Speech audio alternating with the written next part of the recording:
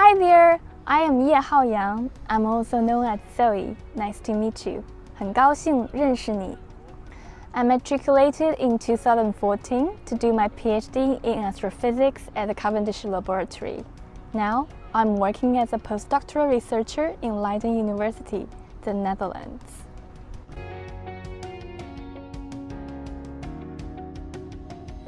I love Murray Edwards College and I really miss it. It creates such an equal, friendly and supportive environment that everyone is so ready to give you a hand if you need. I have received enormous help and support from college and the wonderful graduate community in terms of how to deal with sexual harassment, how to take care of my mental health. Studying at Murray Edwards, I have always been encouraged to explore, to challenge, and to thrive. Everyone around you is very open-minded and deeply empathetic. Women support women is never just a slogan there. I also miss my supportive college tutors, the wonderful food in the dome, the lovely porters, and other friendly staff.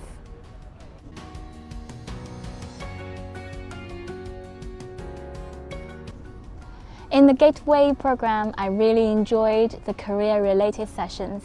I remember the career advisor Sheila. She gave me good advice on how to write my CV.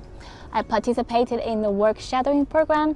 I really appreciate the opportunity to shadow a working professional for a day, providing me many insights into the industry. Attending Gateway program is also a great way to make friends, especially when you are new at the college. The atmosphere is always supportive, so I felt very safe to share my worries and problems.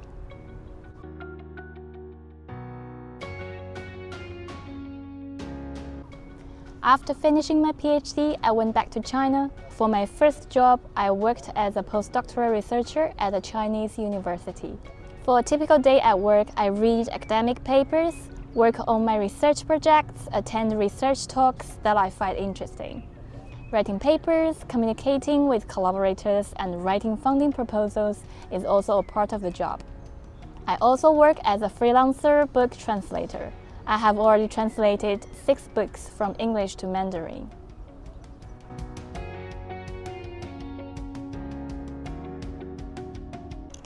From a PhD student to a postdoc researcher, the transition is not as huge as in some other industries. I'm grateful that I have met many kind seniors and peers.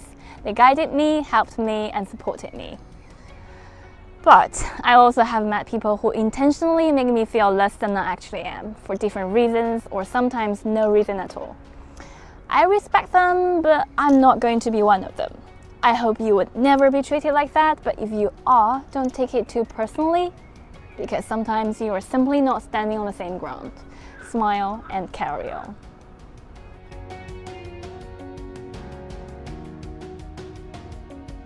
I have 3 career suggestions for current students. 1. Explore early. If you have already made up your mind about which career path you will be following, that's great. Go find the resources you need, make connections, learn and demonstrate essential skill sets, apply for internships, or even start your own business. For those who still don't know what you really want in life, that is great too. Be adventurous, be courageous, reach out, and explore the fields that interest you most.